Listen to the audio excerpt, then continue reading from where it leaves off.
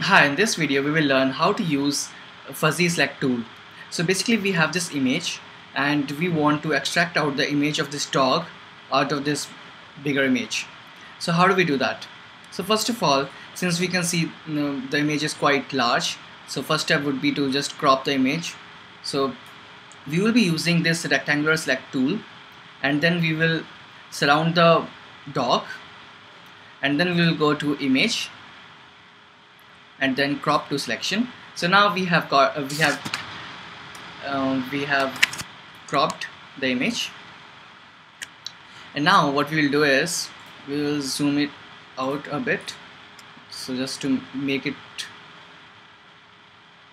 visible. And now we will be using fuzzy select tool.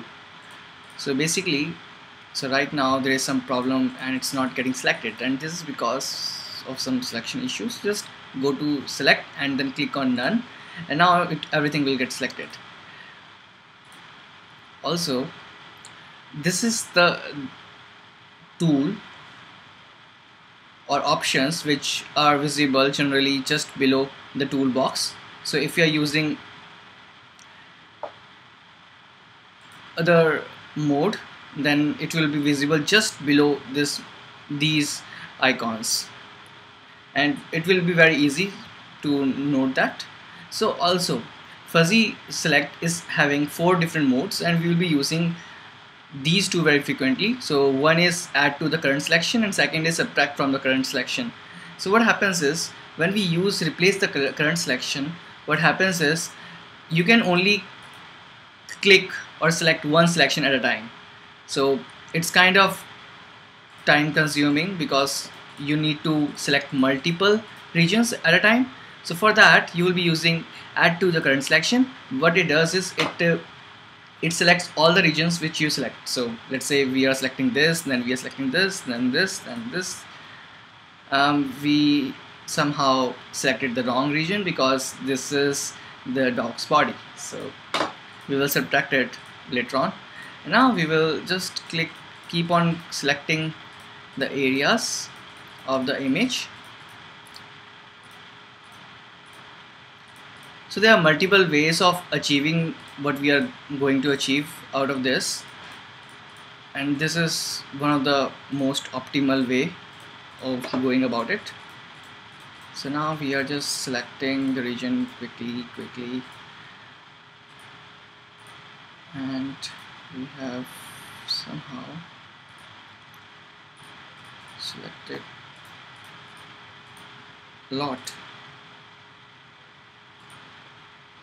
We have to ensure that we don't select any wrong region, because else we will just keep on doing this activity for long time. So this usually takes a few minutes to even 10 or 20 minutes, depending on how complex the image is and how better results you want out of your actions.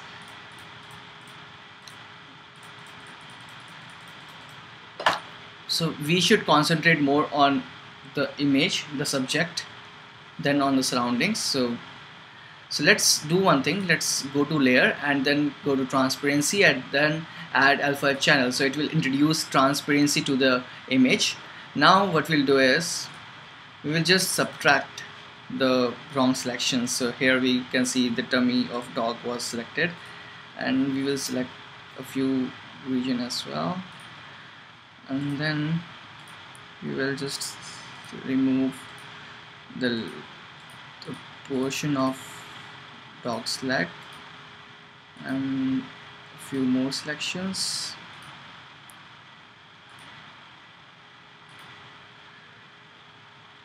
A few times it can seem to be a never-ending process, but if you will keep on doing this, then it will bring out really beautiful result. So just keep on doing it. Here we can see a few more selections in the dog's body, and yeah, and here we can see a few more, and now it's pretty much clear. So we just to get rid of these extra wrong selections. Now we have removed very decent amount of selection, and now we will just go to select, and or we need to delete the selection. So either we can just press delete or can just cut it.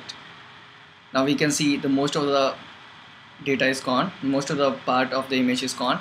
And now we will just click on select and then click on none, and then manually we will just use eraser, and we will try to remove this, or just to make it more fast we will just go to the free selection tool and just freely select the region which we don't want it in our image. So this will help us in doing the work a bit faster. So just go to cut and cut the place. Now we have got rid of major section, and then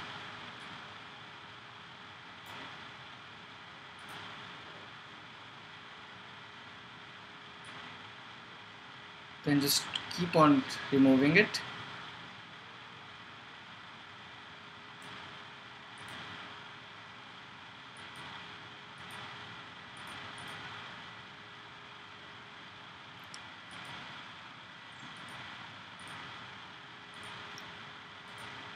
So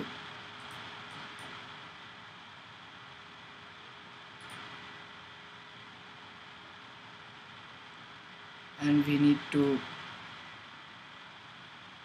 erase a bit of its surrounding as well.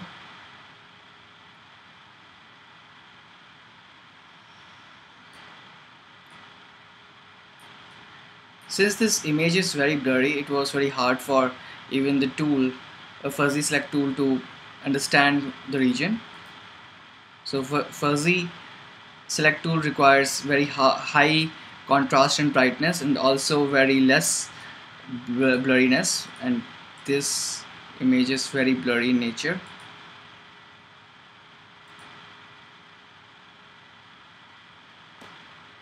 So just to make it sharp we will zoom it a bit and then select the free select tool, and then we will just select the region which we don't want.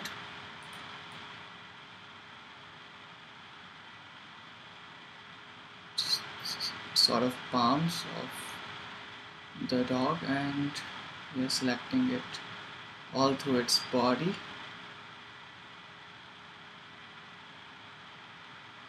And now we have almost done it.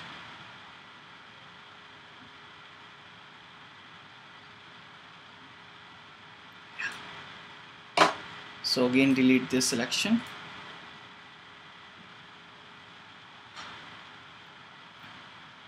Erase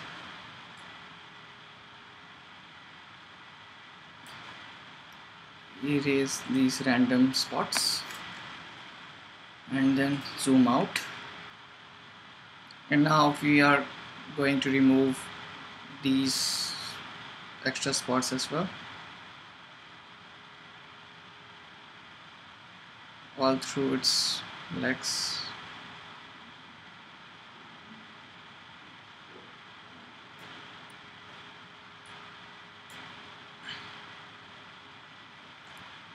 So now only place which is left is this area.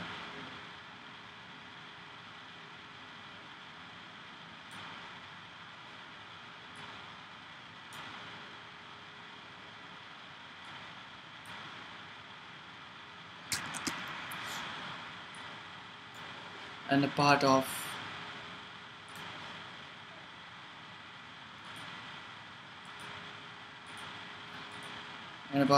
this region.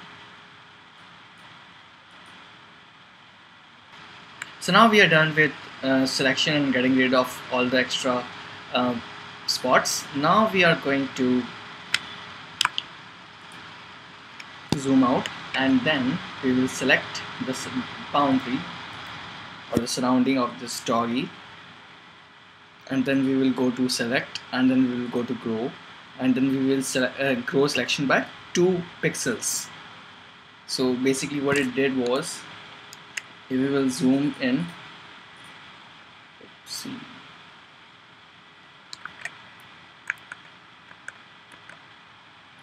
so if we will zoom in, then we can see that the selection moved 2 pixels inside the dog or the subject. And then we will go to tools, filters, and then blur, and then Gaussian blur, and here we will add blurriness to the boundary to make it look better. And then we are doing the blur radius 3, we are making it 3, and now the edges are blurred, and we are just selecting